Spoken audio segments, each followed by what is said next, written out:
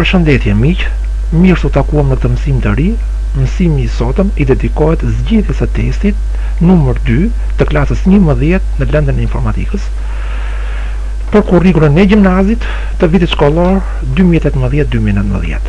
Zgjidhja e këtij testi do t'i vlej jo vetëm nxënësve të klasës 11 gjimnaz, por edhe më tutje mund të themi, mund të lëvërdisim mjaft edhe studentëve, nxënësve të klasave më të përparuara që kanë informatikë të klasës 12 me zgjedhje e kështu me radhë. Si dhe shtresave të tjera, profesionistë apo persona që punojnë në fusha të ndryshme që kanë lidhje me teknologjinë. Siç po e shohim, ky është testi B, i cili është ndërtuar me një stil të tillë që të përfshijë njohuritë në periudhën e dytë të klasës së 11 në lëndën e informatikës. Le të vazhdojmë pa humbur kohë. Marrim pyetjen e parë, cili është vendi i saktë i vendosjes së JavaScript. Para se të filloj zgjidhjen e testit do të theksuar që ky test bazohet kryesisht në kapitujt programimi në tematikat programimi në web dhe programim dhe algoritmik. Këto janë dy tematikat që prek pikërisht ky test. Testi informatika e klasës 11 është bazuar kryesisht në programimin në web dhe programimin për aplikacione, kryesisht në gjuhën Visual Basic dhe Java. Atëherë, ndërsa në programimin në web përmbajnë gjuhët e kodimit dhe programimit siç janë HTML, CSS, JavaScript kryesisht dhe PHP. Por kryesisht bazohet në programimin JavaScript për ndërtimin e faqeve dinamike. Atëherë le të vazhdojmë pa humbur kohë dhe një herë.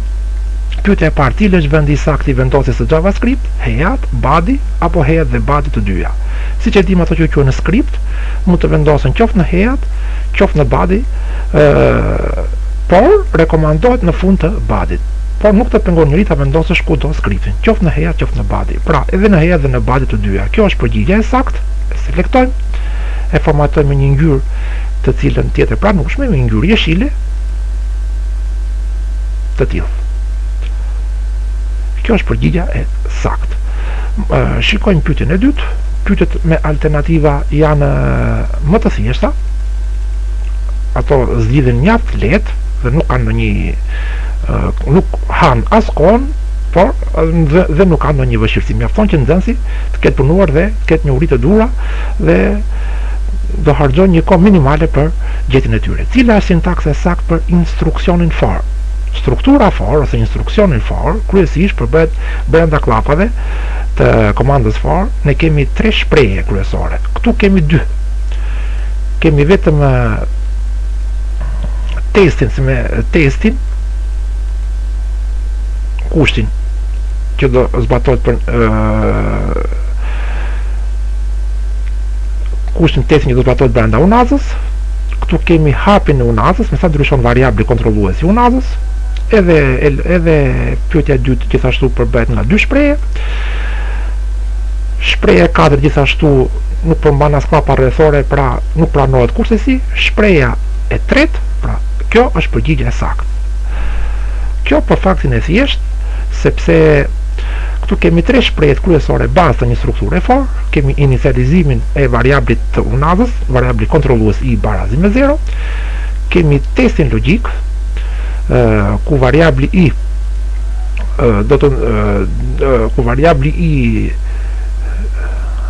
ku variabli i ndryshon, ku vendoset një kusht, një test i caktuar që na tregon pikërisht kufirin e unazës.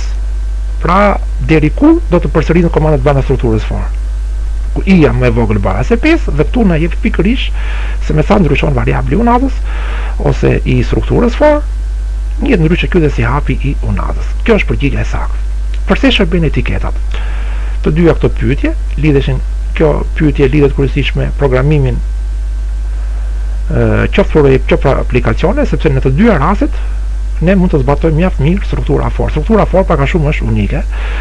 Përse shërben etiketat, me cilat instruksione shoqërojnë ato? Pyetja e tretë është një pyetje me zhvillim, kërkon një zhvillim të shkurtër dhe ne do mundohemi ta zhvillojmë shkurt. Formatojmë shkrimin, tekstin po e zgjedhim me një ngjyrë jeshile të hapur dhe vazhdojmë pikërisht e zhvillojmë pyetjet. Atë ç'është etiketa? Etiketat njihen me termin labels, pra ne mund të themi etiketat.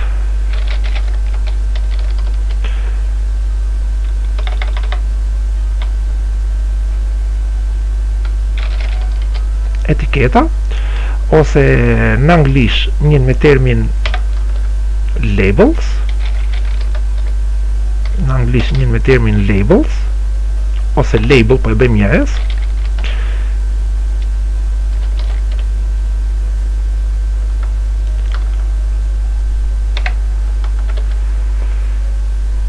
Është një emër ndryshore, pra ne mund të themi që është, të shkruajmë saktë me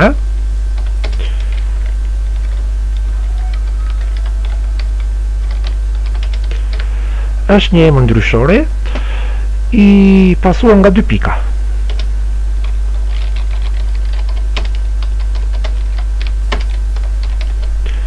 I pasuar nga dy pika. Ne po japim për shembull dy pika të tilla. I pasuar nga dy pika.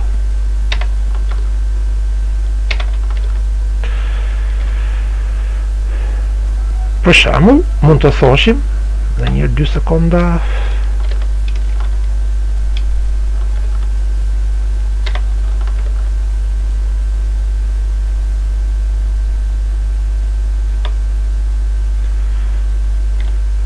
Për shembull, ne mund të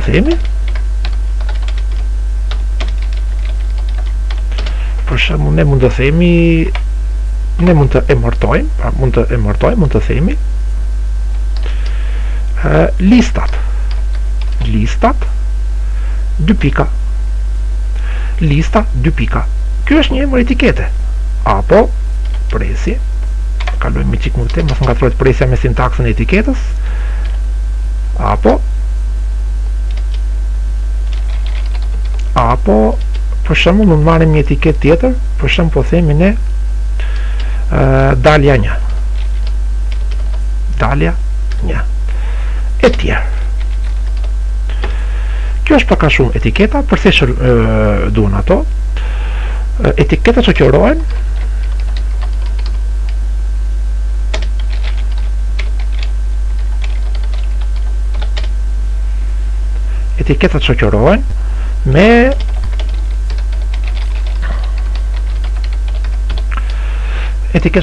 me instruksionin break ose continue. Pra break ose continue.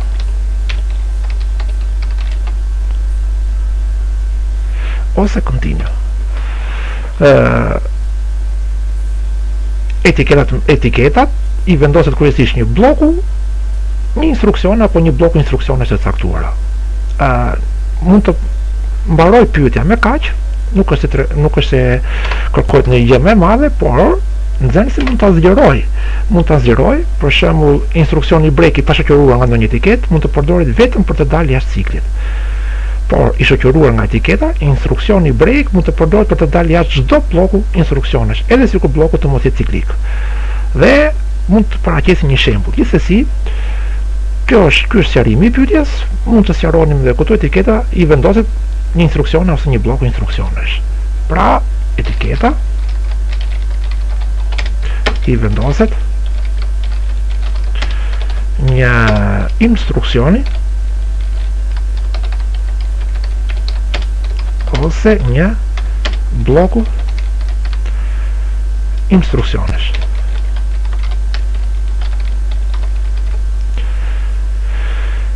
Kjo është përgjigja e saktë.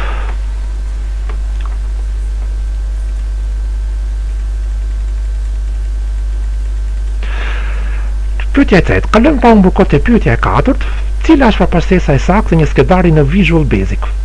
HTML, VBA, .vb apo ASPX. Në Visual Basic përpastesa e saktë e kemi thënë është .vb. E selektojmë, e zgjedhim.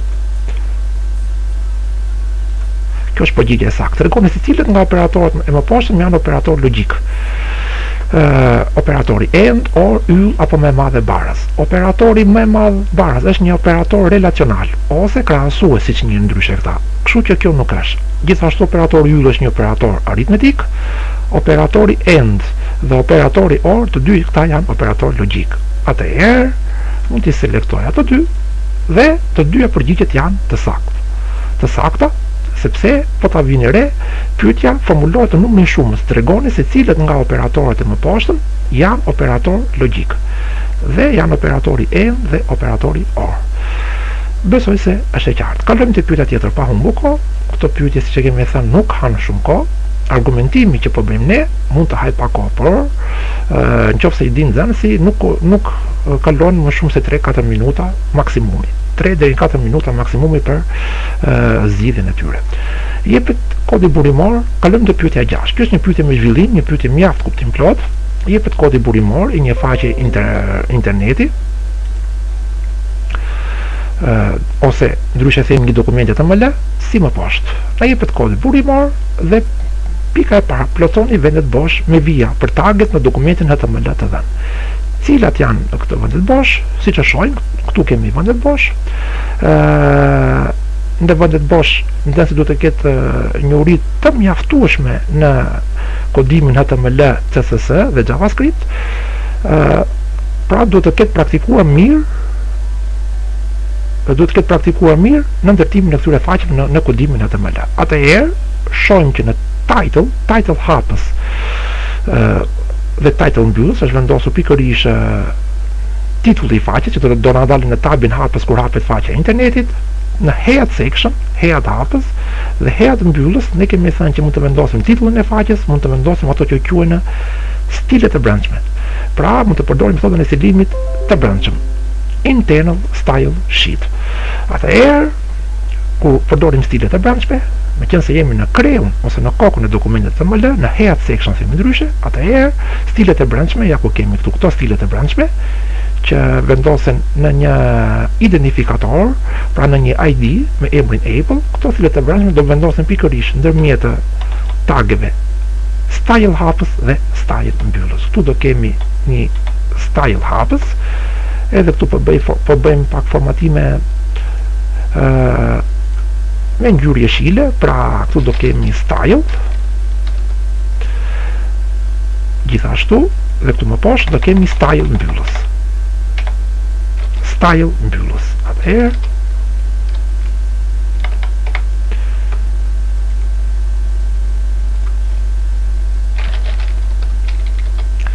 style mbyllës. Pra, ndërmjet style hapës dhe style mbyllës, ne vendosim pikërisht ato që quhen veçoritë e një element e caktuar. Në rastin tonë si element kemi marrë një selektor, një identifikator me emrin Apple.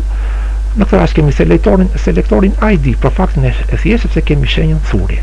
Atëherë selektori ID me emërtimin Apple, në të cilën do të zbatohet në një element caktuar, i cili do të zbatohet në një element caktuar, HTML do të jetë i siluar në këtë mënyrë. Kemi ngjyrë teksti, color green, sfondin me këtë ngjyrë, me kod hexadecimal, kemi një konizim, border, 3 pikë solid white, kemi gjerësi, width,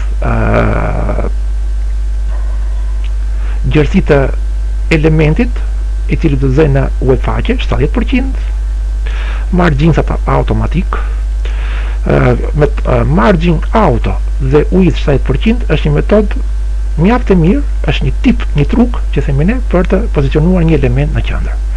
Padding 11, këto janë të plotësuara, neve na ngelen pikërisht pa plotësuar atribut ose veçoritë të tjera, property një ato. Kemi 2.4 m. Kur veçoria përbëhet nga më shumë se një shprehje, më shumë se një fjalë, më shumë se një fjalë, në këtë rast kemi një fjalë me një vi në mes dhe një fjalë tjetër e paplotësuar. Ndërmjet fjalëve vendoset një vi në mes. Pra kur veçoria përbëhet, atributi përbëhet më shumë se një fjalë, atëherë ndërmjet tyre vendoset një vi në mes. Meqense fjala e parë është fond, dhe këtu kemi masi e shprehur në masi relative m, kjo do jetë size. Këtu do kemi pikërisht size. Do vendosim size.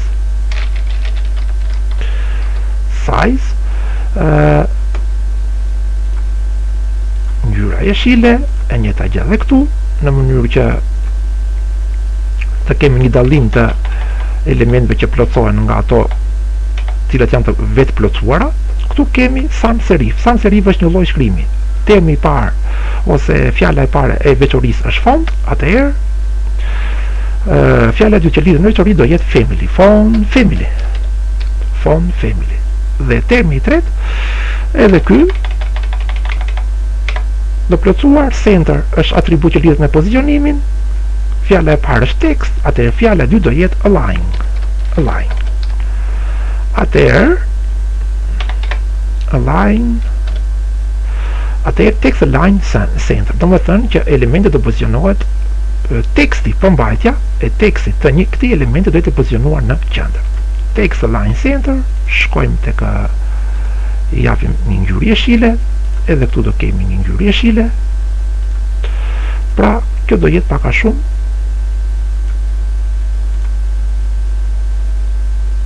fusha gri. Kjo do jetë pak a shumë plotësimi i pjesës parë të dokumentit tonë. HTML, kalojmë pikërisht në body. Pra në body këtu kemi pikërisht në tagun hapës të elementit body është e lënë bosh.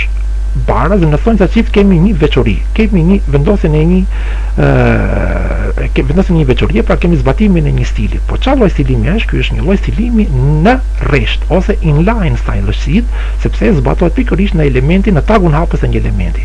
Background 2 pika light gray, sfondi gjithë trupi i faqes do ngjyroset me një ngjyrë gri hapur. Atëherë pikërisht në këtu do vendosim atributin style. Ne kemi stilim në rresht. H2 hapës kemi një titull kryesor, H2 kemi vendosur stilet në rresht. Zbatimin e stilit në rresht më sipër na i kujton pikërisht edhe elementin më poshtë të 2, ku këtu kemi disa atribute për elementin në 2. Përmbajtja e elementit të 2 strukturat e kontrollit të cikleve në JavaScript. Çdo element, në këtë rast H2 që është titull kryesor, një element titull kryesor përshkruhet nëpërmjet tageve qift. Kryesisht elementet në kodimin HTML përshkruhen nëpërmjet tageve qift. Atëherë H2 hapës do shoqërohet pikërisht me H2 mbyllës. H2. Edhe këtu do vendos një ngjyrë jeshile. Pasi kam bërë këtë gjë, shkoj pikërisht në pjesën tjetër të dokumentit tim HTML. Jemi në ushtrimin 6. Atëherë duhet parë me vëmendje kodi HTML dhe në mënyrë që ai të plotësohet me saktësi.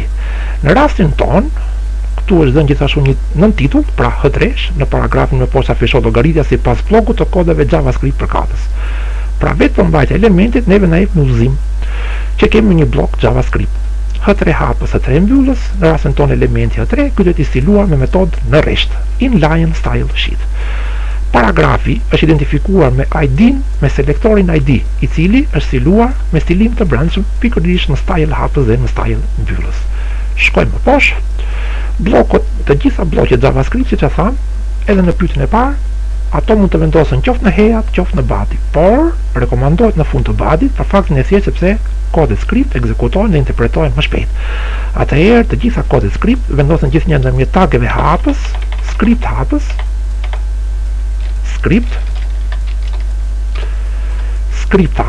dhe këtu do kemi script mbyllës.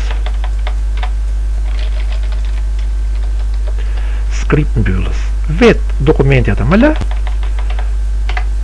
para mbyllës e dokumentit HTML, këtu kemi edhe një tag bosh mbyllës, i cili do jetë, ne kishim të hapur body hapës dhe shohim që body mbyllës nuk e kemi. Atëherë këtu do jetë patjetër body. Sepse edhe më poshtë vin etiketa tjetër HTML. Pra, body.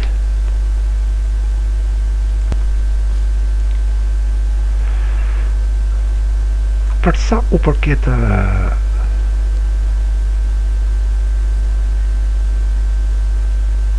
vendeve bosh në blokun JavaScript, neve do t'i lëm një për një bosh, pasi do e zarohen pikërisht në pyetjen e dytë.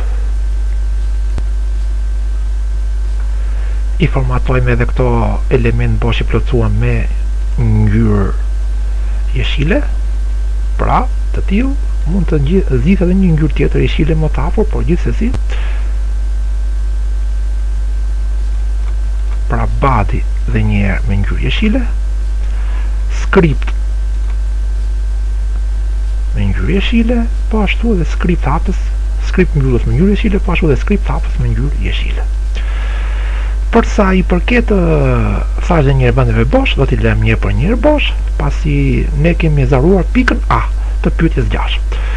Tregoni elementin apo elementet ku është zbatuar metoda e stilimit në rresht inline dhe ajo stilimit të brendshëm. Internal, sqaroni shkurt. Internal style sheet. Unë i përmenda edhe gjatë plotësimit të pikës A, pa humbur kohë, e plotsojmë të pikën tjetër. Ne mund të themi që metoda në rresht, mund të them metoda e stilimit në rresht, metoda inline, metoda inline është zbatuar tek elementet. Metoda e stilimit inline është zbatuar tek këta element. Shohim. Po tham metoda në rresht, ne nuk do shikojmë fare në kokën e dokumentit HTML, pra në head section, por ne do shikojmë vetëm në body elementet tek të cilët janë zbatuar stile në tagun hapës. Te body style hapës, shohim që në tagun hapës elementit body ne kemi atributin style. Atëherë, vetë trupi i faqes, që është një element, është i stiluar me metodë në rresht. Body shkruaj këtu, body pa humbur kohë. Një tjetër element gjithashtu është në titulli H2, mund të shkruanim thjesht titulli H2, është e qartë, kuptohet. Një element tjetër që stiluar me metodë në rresht është H3, pra edhe H3 që edhe ky është një nëntitull, H3. Një element tjetër, shohim që këta janë elementet që janë stiluar pikërisht në rresht. Pra body, H2 dhe H3. Sepse te taget hapës së këtyre, këta janë element që përshkruhen nëpërmjet tageve çift, është zbatuar, kemi atributin style dhe ku janë vendosur pikërisht stile të ndryshme. Ndërsa metoda e brendshme ose metoda internal, metoda e brendshme, internal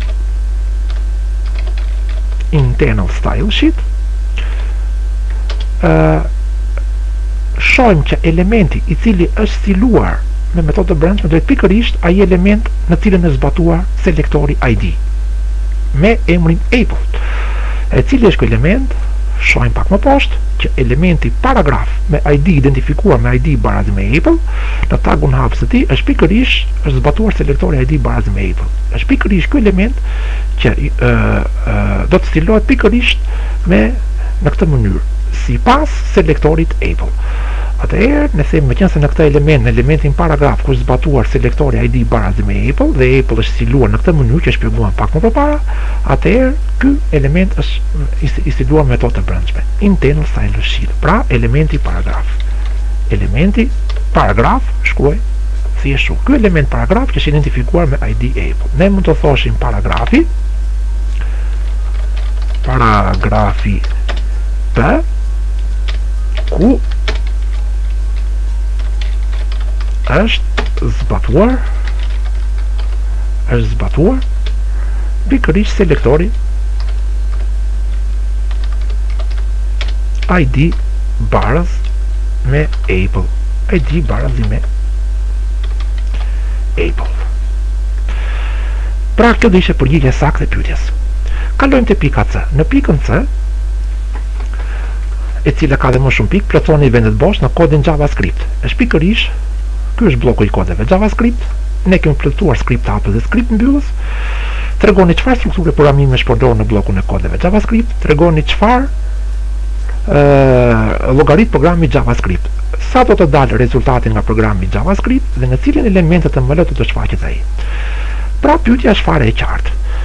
Me një neve na shkon me një ndërmend që bloku i kodeve JavaScript do të jetë i zbatuar në një element me ID të caktuar që është ID Apple, te elementi paragraf. Por gjithsesi, ne i bëjmë interpretim të gjithë kodit, atëherë shohim që këtu kemi deklarimin e një variabli, kemi një blok kodi JavaScript, kemi është deklaruar një variabël i barazi me 1.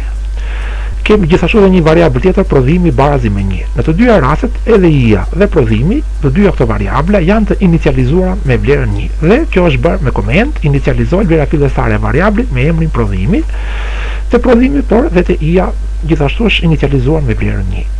Për faktin e thjesht, sepse në qoftë do të inicializoni me vlerën 0, prodhimi do ditë gjithnjë 0.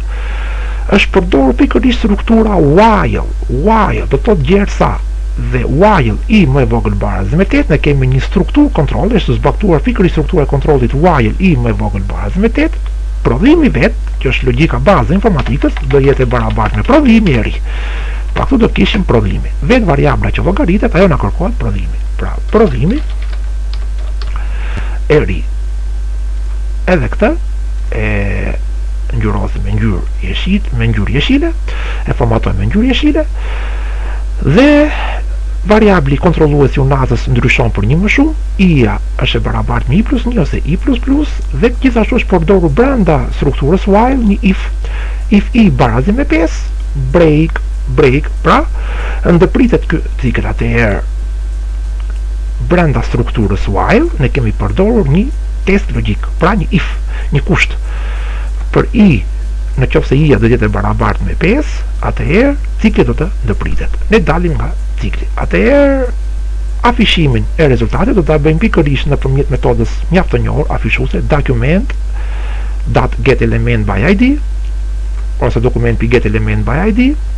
Atëherë id-a cili është elementi që është identifikuar në rastin ton, që ka një id, është pikërisht elementi paragraf me id Apple. Tu do themi Apple dhe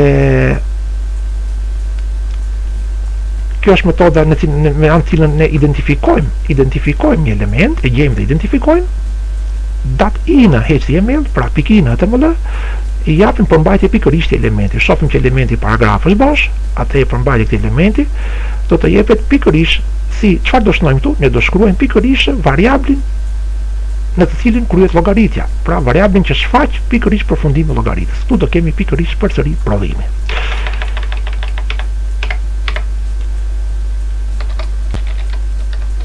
Prodhimi dhe kemi plotësuar pikërisht kodin e bllokeve, kemi plotësuar kodet e bllokut JavaScript.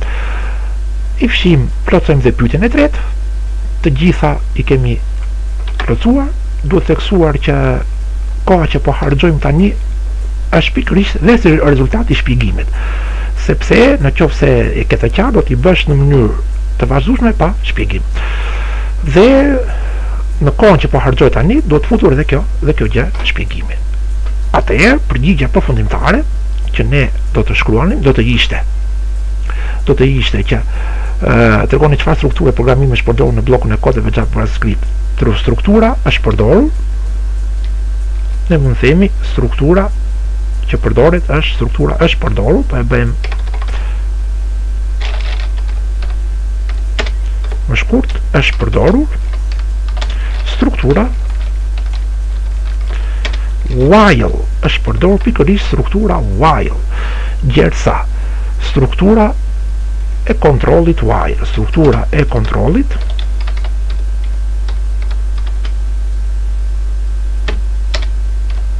ciklike të cikleve, po themi, të cikleve while. Dhe nuk po e zgjasim më sepse kuptohet. Tregoni çfarë llogarit programi JavaScript. Programi llogarit nga vetë shembull që kemi punuar dhe nga vetë veprimi që kryhet brenda kësaj strukture, shihet që ky program llogarit prodhimin e 4 numrave të parë. Nga 1 deri në 4, sepse ciklin të pritet për i barazi me 5. Llogarit prodhimin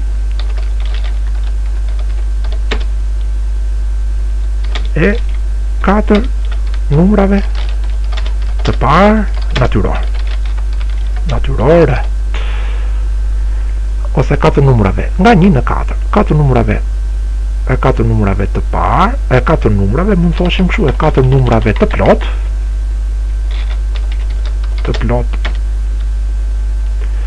të renditur, të renditur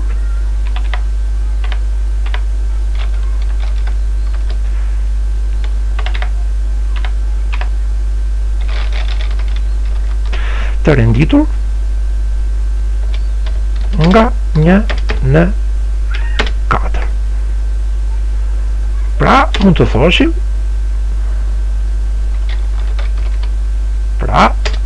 një që shumëzon 2, që shumëzon 3, që shumëzon 4. Dhe na dali barazi me prodhimi.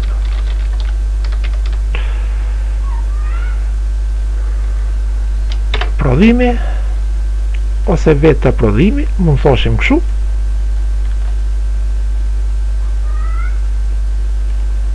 Ta shkruanim më përpara.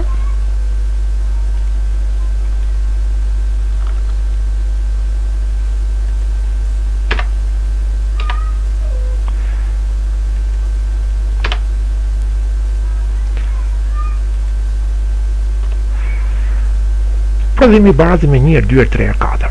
Rezultatet do dalin 1, 2, 3, 4, 2, 3, 6, 4, 24. Ka që dalin rezultati.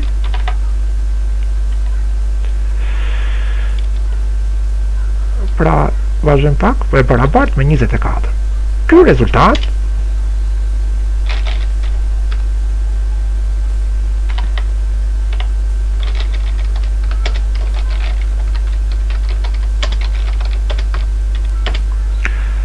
rezultat shkrua kam pak me shumë gabime sot.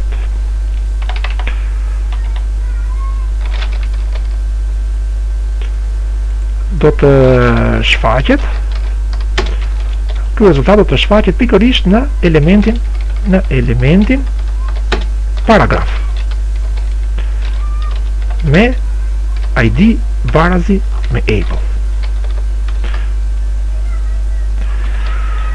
Dhe në këtë rast themi se kemi plotësuar që të gjithë ushtrimin me të treja pikat. Një ushtrim që ka shumë pikë dhe që vlerësohet mjaft. Atëherë, për ta provuar që kjo gjë është e vërtetë, ne mund të kopjojmë pikërisht këtë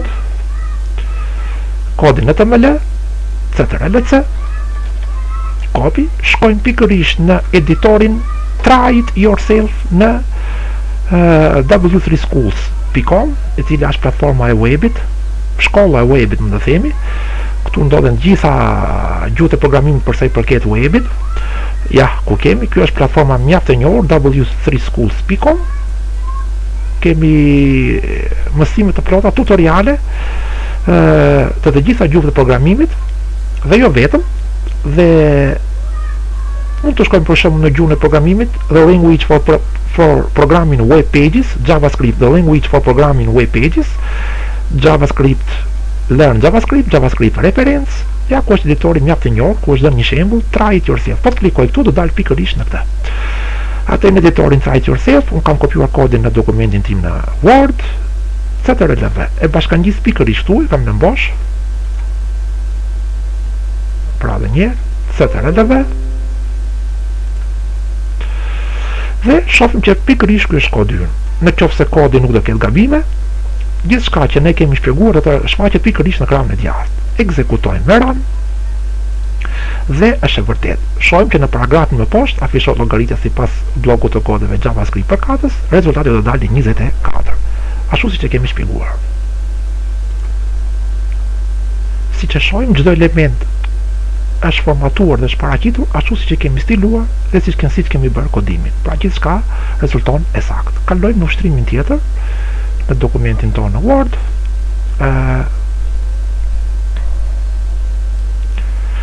Ushtrimi 7 jep dokumenti HTML si më poshtë.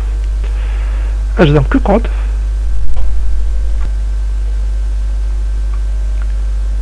Në këtë ushtrim, në ushtrimin 7, kemi vetëm 2 pika që do të plotësuar. Pika A tregon metodën e stilimit mbi elementin form, sqaron i shkurt, ndihmon mjaft edhe ushtrimi paraardhës. Atëherë, fshi këtu, me njerë, e plotoj pa humbur kohë, formatoj me ngjyrë jeshile, dhe ja përgjigjen, pikërisht, shohim që elementi form, ja ku është elementi form, ne kemi identifikuar me një emër, formular hyrës, dhe gjithashtu ky element form është identifikuar me një ID bazi me qeri. Mi po qeri është një ID ka shenjën thurje pikërisht ku ne ata e stilojmë në style hapës dhe style mbyllës në head section, pra ku përdorim stilim të brendshëm. Atëherë ka shenjën thurje në stilet e brendshme dhe ID kur e zbatojmë në një element caktuar. Metoda e stilimit e këtij elementi që në rastin tonë elementi form do jetë pikërisht metodë stilimi e brendshme, sepse qeri ID ndodhet pikërisht midis style hapës dhe style mbyllës në head section. Atëherë është stiluar, mund të themi, elementi form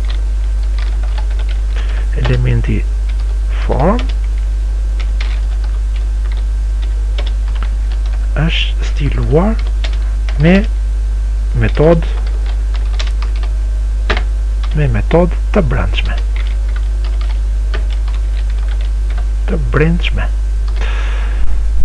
ose internal style sheet.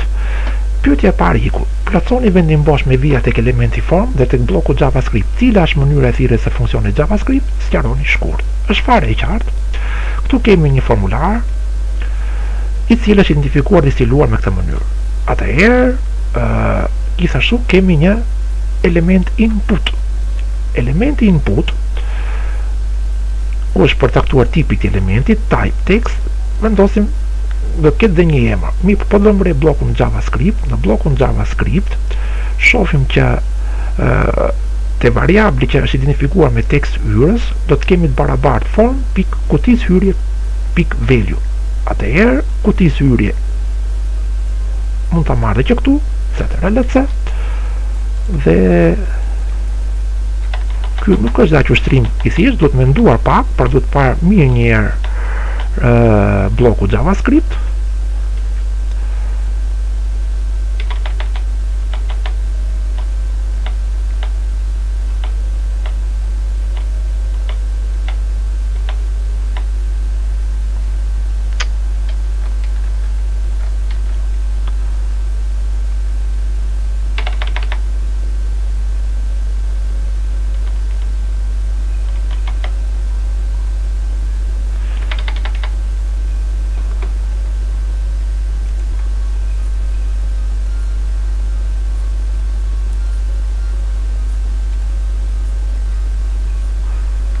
Pra,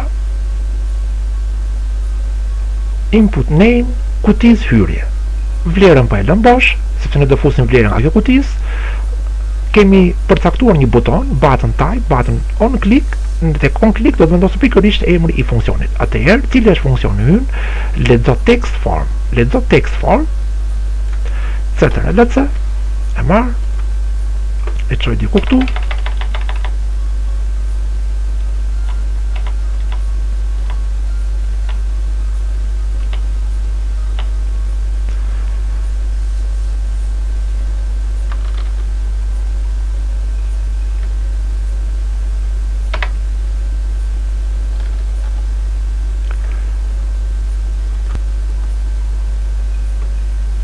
Pra, vendi bosh, në rastin ton, këtu po e marrim, i formatojmë të gjitha këto me ngjyrje shile, edhe këtu me ngjyrje shile, bold dhe mund t'i bëj dhe bold, në mënyrë që t'i dalloj nga tjerat, e njëjta gjë edhe këtu. Janë një fjalë, me thonë të klikosh edhe i selektojmë. Po, pra, input type, name, kutis hyrje, value bosh. E lëmë si që është vetëm e dy thonjca qift bosh. Ndërsa këtu, të vetia on click, këj buton, vetia on click do të tharrasi pikërisht këtë funksion. Funksionin me emrin lexo text form. Formatojmë mirë, sepse nuk e kemi formatuar siç duhet, po dhe një herë tu home. Teksti me ngjyrë jeshile, mund t'i japim dhe një sfond me ngjyrë gri. Pak a shumë, kjo do jetë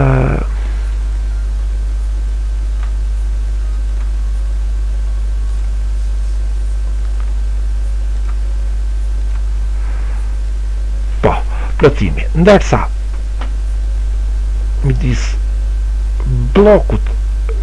blokut script hapës dhe script mbyllës, Në rastin tonë skripti mbyllës nuk është vendosur dhe ky vend i bosh do të plotësuar pikërisht me fjalën skript mbyllës. Pra këtu do kemi skript mbyllës.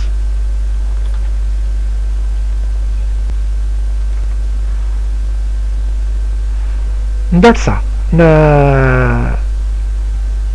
vendin bosh ku ne kemi deklaruar variablin tekst hyrës, barazi me formë pikë zyre pikë value.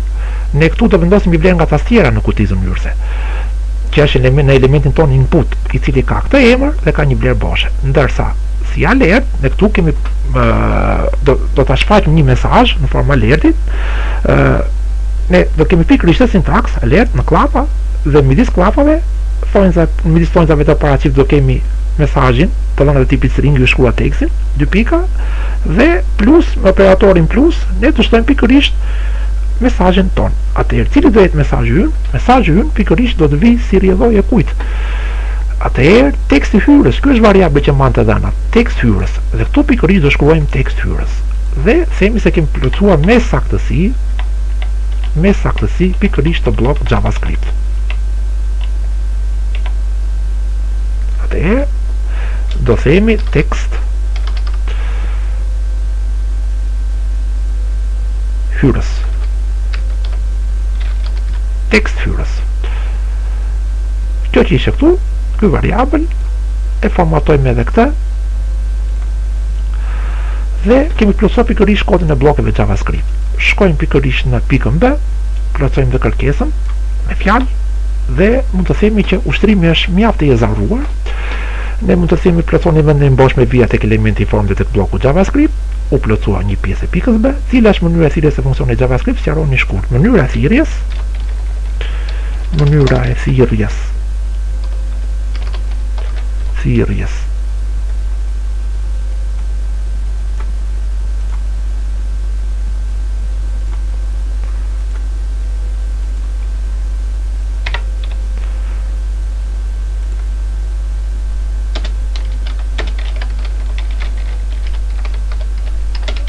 funksionit JS, po e bëj shkurt, është kur ndodh një ngjarje. Kur ndodh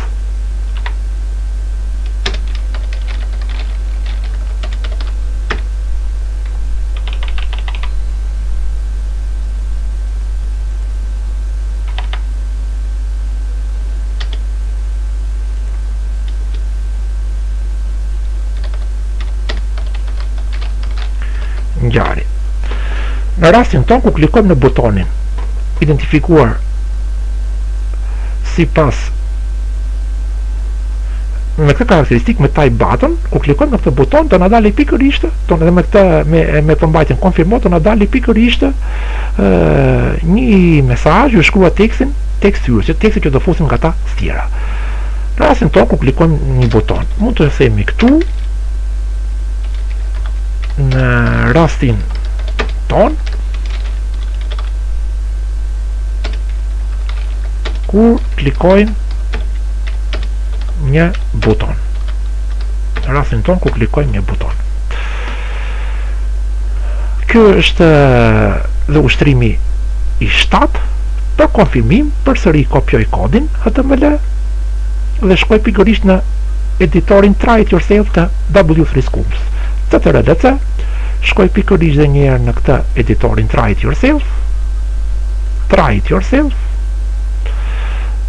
e fshi kodin e mëpashëm, të ushtrimit e mëpashëm,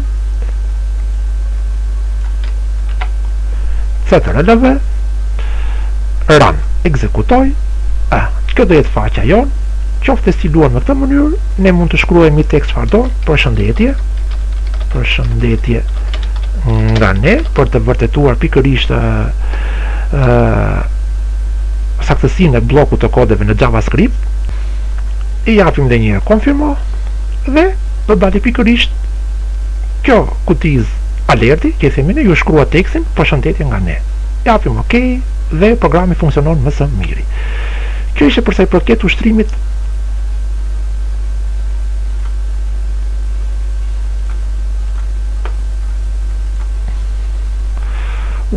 të 7. Shkojmë të ushtrimi 8. duhet theksuar që ne po bëjmë edhe vërtetim të saktësisë së ushtrimeve. Nuk është problemi vetëm te zgjidhja, por siç po shihni edhe vetë ne po bëjmë shpjegim dhe vërtetim të saktësisë së zgjidhjeve. Ushtrimi 8 lidhet me ushtrimin në Visual Basic, në kodin burimor në Visual Basic, plotoni vendim bosh, pjesë e programit të rrethi dhe tregoni se çfarë llogarit programi ku klikohet tek butoni. Para se të zgjidhemi ushtrim, gjithnjë duhet të lexuar mjaft mirë kërkesa. Këtu është dhënë kodi burimor dhe ne pikërisht do shohim që ku klikojmë te butoni me emrin buton llogaritës, klik, do kemi pikërisht këtë kod. Këtu janë deklaruar dy variabla, dim, r, p, s single, pra dhe tipi i tyre, dhe variabli r do të jetë e barabartë me footrezën, që footrezën do jetë pikërisht një text box. Pra ne do kemi të dhëna që fusim pikërisht nga tastiera. Footrezën, atëherë këtu do kemi vlerën pik text. Ky ushtrim është i thjeshtë. Pik text. Na jep gjithashtu dhe perimetri, sepse peja, në rastin tonë dhe tregoni se çfarë llogarit programi ku klikohet tek butoni në kodin burimor në Visual Basic, plotoni vendim bosh pjesë e programit të rrethit. Tregoni se çfarë llogarit programi ku klikohet tek butoni. Unë ja dhash përgjigjen para kohë, por nga formula shoh që peja e barabartë me 2 herë 3.14 herë, kjo formulë na jep pikërisht perimetrin e rrethit. Në rezultati ynë do na shfaqet ku do na shfaqet? Na shfaqet pikërisht në një etiket label 3 pik llogaritje. Në rastin tonë kjo label 3 pik llogaritje do jetë pik text në mënyrë që të dali vlera e saj. Këtu do kemi pik text, e njëjta gjë, dhe te kjo kuti tjetër edhe këto do t'i bëj me ngjyrë jeshile. Te kjo kutis tjetër, unë këtu do shfaq pikërisht rezultatin, por rezultati do na shfaqet pikërisht e label 3 llogaritje pik text që do jetë e barabartë me k. Rezultati do na shfaqet pikërisht tek variabli paragraf. Pra, ky label 3, ky etiket në rastin ton do të barazohet pikërisht me variablin paragraf, i cili kryen llogaritjen. Këtu do them p paragraf. Pra, besoj se është i qartë ushtrimi dhe edhe këta e formatoj. Përgjigja jon do të ishe pikërisht kjo. Para se të shpjegoj, të marrim edhe rastin praktik konkret, përgjigja jon do të ishe pikërisht kjo. Ky program llogarit perimetrin e rrethit kur klikojmë në butonin, në një buton të caktuar, në butonin me emrin e buton llogaritës, për çdo rreth e re që fusim nga tastiera. Pra, ky program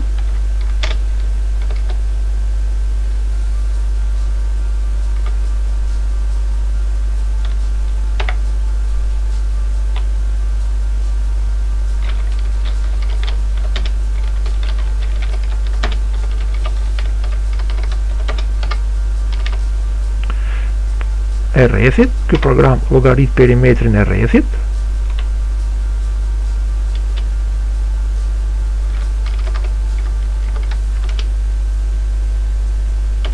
me rreze r që fusim nga tastiera, me rreze r që fusim nga tastiera, ku klikojmë në butonin, në butonin me emrin buton llogaritës. Ku klikojmë në butonin me emrin buton llogaritës.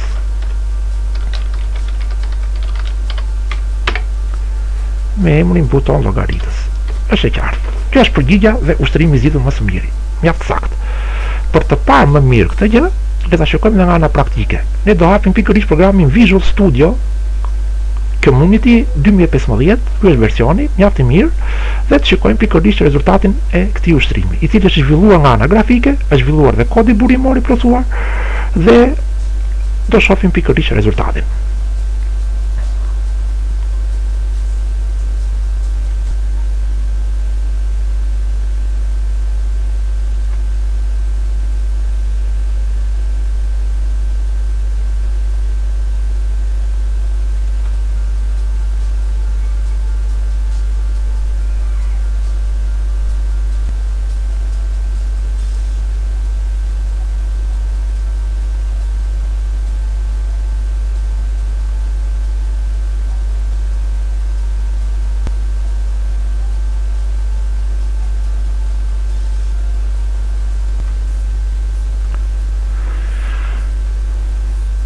siç e shohim, kjo do të pjesa grafike e programit ton. Këtu kemi kodin burimor. Kodi burimor është identik, që këtu është marrë, siç e kemi parë në skedarin ton në Word. Pra pikërisht ky kodi burimor, ne duhet të theksojmë që për të ndërtuar një element grafik, në rastin ton jemi në një formë grafike, mjafton të shkojmë te toolbox, cilën duhet ta kemi të shfaqur, toolbox. Dhe këtu kemi të gjithë toolset që neve na nevojiten. Mjafton të klikojmë dy, për shembull një label kemi këtu, më poshtë mund të kemi një buton, button, mund shikojmë checkboxe gjithashtu, mund të kemi text boxe e kështu me radhë. Pra, shikojmë më poshtë për text box, ja ku kemi tab control, text boxet e kështu me radhë. Çdo element mund ta shtojmë dhe mund ta formatojmë.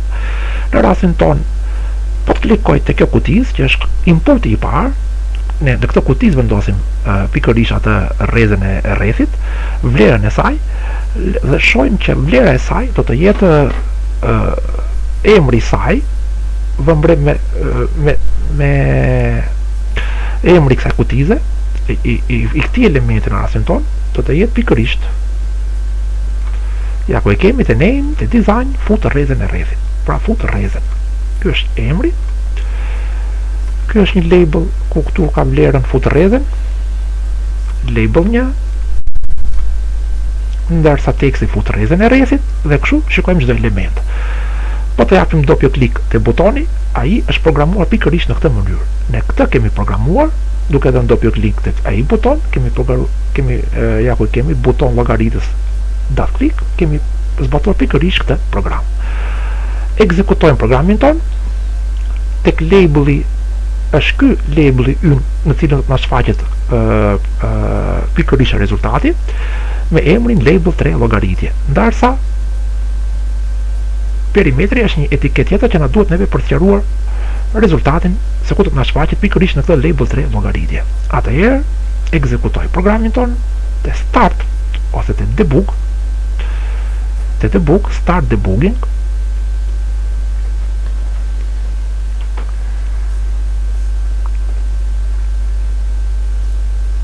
Presim pak.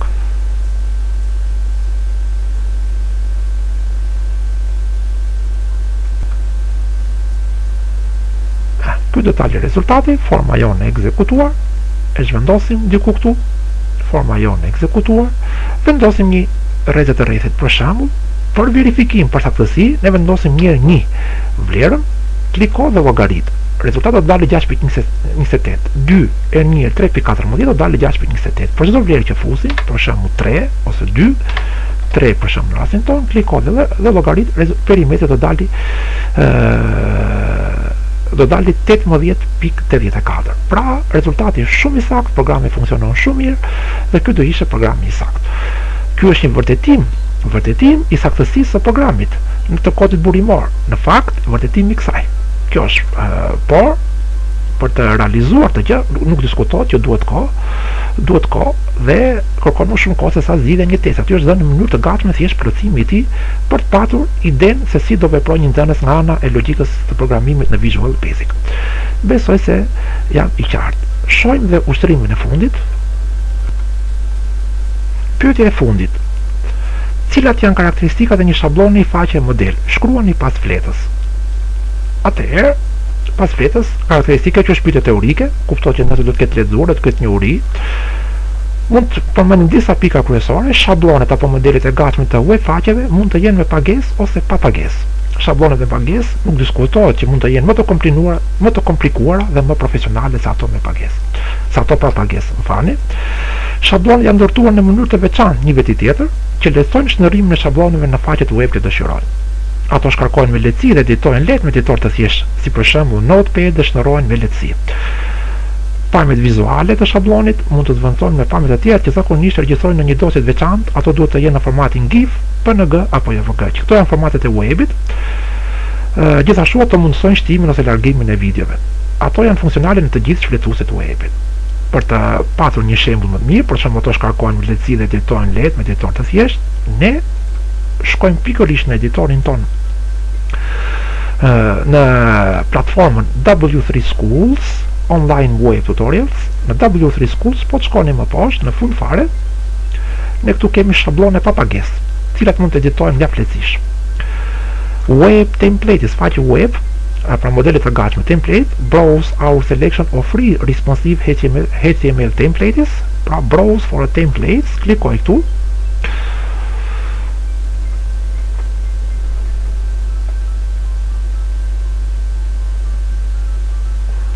Ku ne do kemi modelet të gatshme faqesh webi në design, flas në design, ku ne mund të shohim mjaft mirë kodin e tyre dhe mund të ndryshojmë dhe mund të editojmë lehtë. Ne mund të editojmë lehtë demo, shikojmë demonstrimin e këtij web logo, për shembull po marr pikërisht këtë parallax template. Është standardi i fundit i webit, parallax dihet mjaft të njohur, mund të shërbej për shembull si portofol fotografish. Për fotografët profesionistë, vjen fjala, try it yourself, mund të editoj direkt në kod, demo shikoj rezultatin e këtij template. Shkoj një te try it yourself dhe shikoj kodin burimor. Në krahun e majt kemi kodin burimor, e kaloj në e rrotulloj. Në krahun e majt kemi kodin burimor, këtë ti template, në krahun e djathtë kemi pamjen e tij. Çdo element, për shembull menut, home, about, portofol dhe kontakt mund të ndryshohet duke edituar pikërisht në kodin tonë. Ky kod shumë bukur, qoftë unë e marr këtë kod, do ta marr, e selektoj të gjithë, kaloj me poshtë, me shiftin shtypur, klikoj në fund dhe kam selektuar gjithë kodin. Një mënyrë, po marrim mënyrën më thjeshtë, domethënë, një mënyrë standarde, jap copy, shkojmë në një editor të thjesht teksti, që është për shembull Notepad, e kam hapur Notepad dhe këtu jap CTRL+5. Në këtë rast mund ta ruaj të në formatin .html me një emër caktuar të faqe, file CSS.